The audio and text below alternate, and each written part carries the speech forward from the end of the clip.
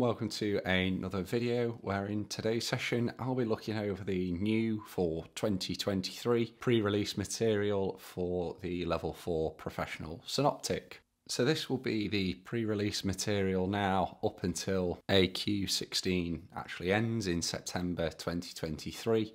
So for anyone who has to resit, hopefully not, but if for whatever reason you had to resit your Synoptic, this will now be the pre-release material going forward. So I wanted to put this one together just to give you my thoughts and feelings working through this new set of pre-release material. It is worth bearing in mind that in theory you could walk into the professional Synoptic exam having never read this before and pass absolutely fine. However, I do think it's worth familiarising yourself with the material. It gives you that little bit of extra confidence going into the exam, knowing that you are familiar with the type of business that you will be working on throughout this exam. So let's get into it and let's have a look at some of the points that I noted as I was reading through. So this is an electric car company called Argent Electric Motors, and it was established 3 years ago. So the first thing I think it's worth noting is that it's a relatively new company. It's owned by 4 directors who created the company, all of which work full-time and form the business's senior management. All directors previously worked within the motor trade and therefore have great knowledge and experience. So that's all good, nothing really to comment on there. So this business is working on the fact that the UK government legislation has come in phasing out the sale of petrol and diesel cars. So it is a growing industry and should in theory continue to grow for the foreseeable future. So it is definitely a market that for car companies they are all trying to get into now and will have to eventually.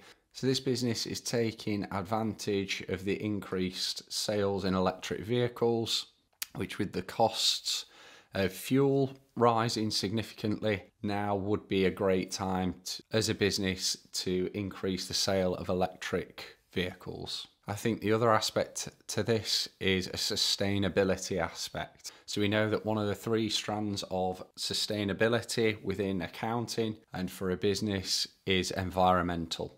And we know that electric cars in theory produce less emissions, and therefore from a sustainability aspect this would be quite an ethical part of any business. I think that we know as well that from a consumer perspective people are definitely more aware of being more environmentally friendly, so it would be a great tactic from a business to really push that within their marketing, which it does speak about later on. Right, the next part then, the company operates 15 car showrooms across the UK. Now, straight away, this seems to me quite fast growth. So it says up here that the business was established 3 years ago, and within that time they already have 15 car showrooms across the UK. That is quite a fast expansion. So just something to be aware of with this is the potential, I would say, for over trading. And if we come a little bit further down, it says that the business has 250 full-time employees, and it actually states here that it has grown rapidly. Now, on the face of it, that's obviously a good thing. Generally, quick growth, make more money quicker. However, I think something to be very cautious of with growing too quickly and potentially even over trading that I would be thinking about there, particularly for the Synoptic, is if a business has grown that quick, have the processes for the business grown with the size of the company? Because obviously for a large company, the business will have quite different processes to those of a smaller business. And the idea being that you might try and standardise procedures across each showroom to be able to ensure quality. Well, if you've grown that big within 3 years, have you been able to put those processes in place and put them in place effectively? And can you safely say that you are monitoring those processes effectively? So just, again, something that I would be very aware of is how quick this business has grown. So something else within this paragraph, it states that all used cars are sold with a 2-year warranty. Now this is quite unusual. So I would say from a customer service perspective, this would be a huge selling point for this business because it is unusual that a used car would be sold with a 2-year warranty. As a buyer, as a consumer, that would be quite an attractive selling point. To me, that's showing that the business has faith within the cars that they're selling and they're confident that they aren't selling rubbish, effectively. So it also states that the business provides a price match promise, which again is great from a customer service perspective. The only thing I would say that they need to be careful of is over-promising. So if you're selling a 2-year warranty, you're doing a price match promise, is that sustainable as the business grows? I can see something like that maybe for a smaller business where they're trying to attract people when initially starting up. However, for a large business, is that something that they are able to sustain and be able to make a good profit? Coming down then to the company philosophy. So it says that the environmental benefits of electric vehicles are at the core of the AEM brand. Well, they would be, because it's probably one of the business's biggest selling points is that they are environmentally sustainable. So if it was me in charge of their marketing, as it says here, there's going to be a lot of focus on that marketing for the lower carbon footprint and, as it says there, noise reduction. And I wouldn't say there's anything else within that section that jumps out at me. However, there may be something that does to you, so obviously read through it yourself in detail as well. So moving on to the operating model. So it says that the business has its head office in an industrial estate in northwest London. All the business services are based within this central location. Quite interesting, because usually a car dealership would, although potentially have a centralised location, there would be support staff within their other distribution centres, but maybe we just don't have enough detail to be able to sort of specify whether that's true or not. However, centralising your business services can create problems, because it does mean that you've got to have good communication, and with them having 15 separate centres, that could be somewhat challenging. It then states operational costs need to be kept as low as possible. So I'm wondering if this is why they try to keep all their business services staff in one location, potentially, to try lower the operational costs. It then says managers at the UK showrooms are given inventory turnover targets for the used cars. So not on new cars, but for used cars. So effectively what they're doing there is giving them turnover targets, so that once those used cars come in, they're trying to flip them or sell them on as quickly as possible. Obviously, a car is quite a large item, so getting them in and not having to store them for such a long time, which would incur storage costs, is a good thing. Obviously, the quicker they can get them in and get them sold, the more money that they will make. So moving on to market developments then. So nothing too major in here. However, this would raise one point to me. So it says to help further expand the business, AEM has recently acquired Weldon Vehicles. Although not noted for selling electric vehicles, it has 4 showrooms in the north of England and has an excellent reputation. Now, don't get me wrong, excellent reputation is obviously good. However, not noted for selling electric vehicles. Now, if a lot of your branding and a lot of your marketing is around the sale of electric vehicles, buying into somebody who's not actually known for selling electric vehicles potentially could cause issues, because you're then having to change the branding or change the customer perspective on how they're viewed within their area. So it says that the 4 showrooms are in the north of England, okay, which means that you may, or they may be well known within that area and have a great reputation, not for electric car sales, which means that you would need to, as I say, change the way that consumers view that brand in order to keep up those sales. Next then, the performance appraisal. So it states here that they're going from assessing based on financial results to a more rounded approach using a balanced scorecard. Again, as a business grows, this is something generally they would want to do, because the financial result will actually come from not just focusing on the finances, but other sections of the business, because it's all right just focusing on finance, but that is driven by how customers feel about the business, how the employees feel about the business, and do they want to work there and they want to develop, etc. So they've put together this balanced scorecard to assess how the business is doing. And it comes back to an earlier point that I made. Has the business grown too quickly, and has those processes grown with the size of the company? And it looks to me as though this is the direction that they're now wanting to go. Potentially that could have been an issue had they not done that. So it says there are two distinct elements to how the customers view the business: the customer experience, i.e. when they're buying a car, and the satisfaction after buying a car. Now it then says that the data is showing that customer satisfaction is high when purchasing a vehicle, but that the ongoing aftercare is disappointing. Unfortunately, not uncommon for a car sales business. Now it appears that they are trying to have good aftercare, because they're giving a 2-year warranty on used vehicles, and they are offering a free roadside assistance when purchasing a vehicle. So they are trying clearly to show people, at least initially, that they have good aftercare support.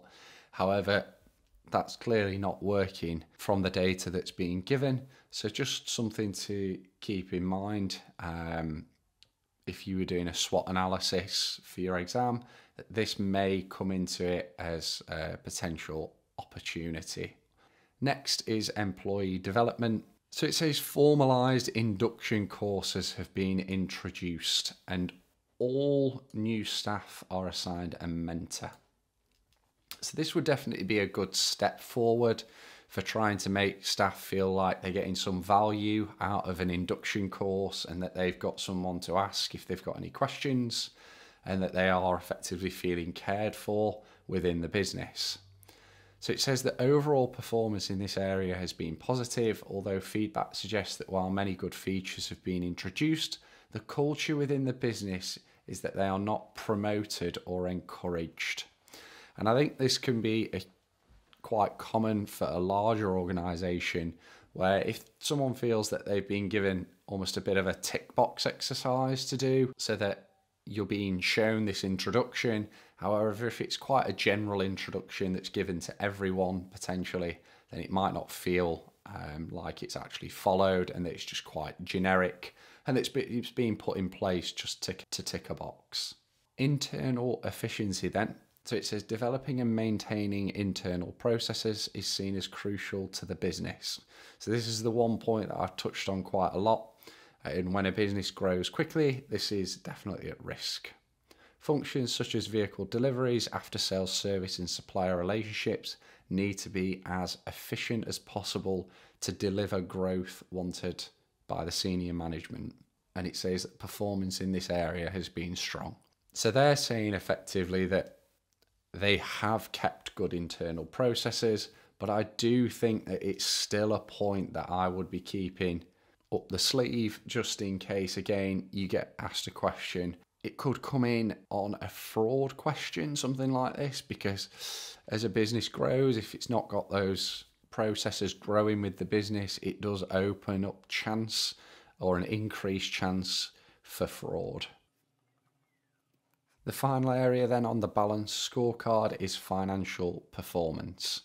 So it says there's been a good start to the business, and it's important that finance fundamentals of the business remain strong. The business continues to achieve solid growth in its financial performance. However, with the recent acquisition of WV, there is some concern that the business might be developing too quickly for its capital base.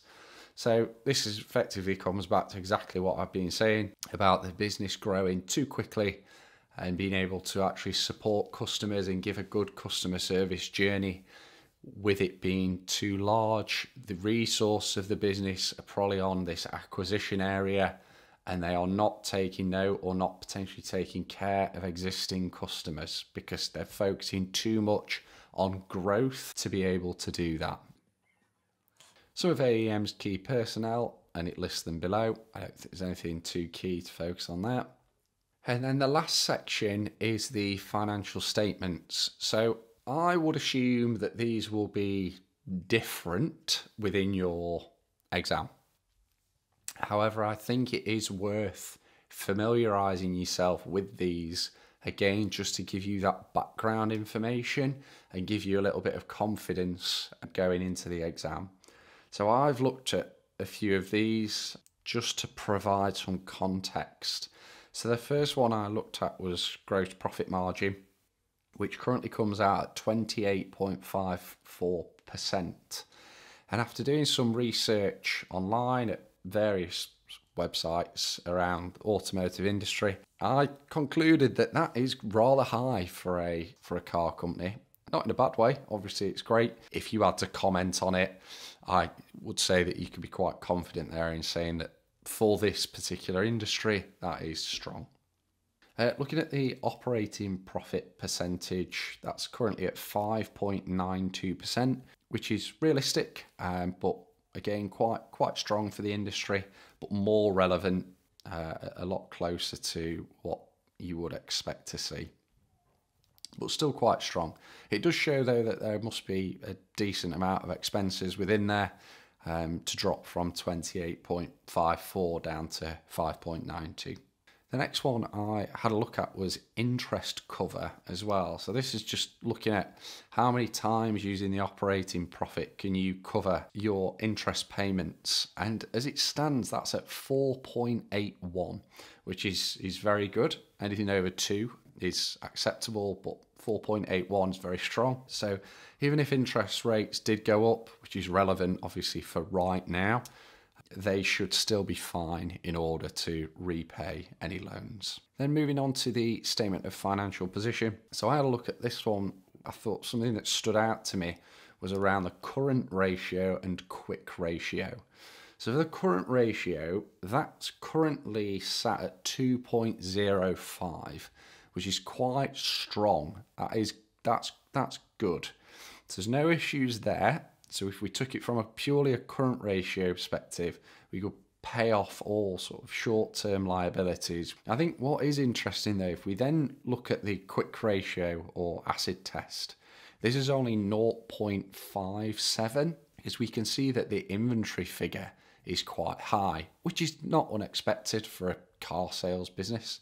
But it does mean if we took that out, the quick ratio is low. 0.57 isn't good. So they would have to sell off that inventory in order to be able to cover their current liabilities. So just something to bear in mind if you need to comment on that at all. And the last one that I had a look at was gearing. So I did this as debt over debt plus equity, and that comes out at 56%. Now they say anything above 50% is quite high, but just into the high range there at 56%. It just means that if interest did go up on loans and we were borrowing more, it's just worth noting that obviously they need to be paid back regardless of what profit the business makes. So it's just where we've got interest rates rising as it is now, that could be a potential risk for the business. I wouldn't say huge, but it is something to be wary of as it's above that 50% mark. And they were the ratios that really stood out to me. Again, it's not something that you'll necessarily test on these figures, but potentially having to compare between years is a possibility. And being able to comment on those, I still think is a good skill to have, to be able to talk about the strengths and weaknesses for the business. And that does wrap up my take on the pre-release material. Again, it's not something that you absolutely have to do before you Synoptic, but I do think it's worth familiarising yourself with this company and the industry as a whole.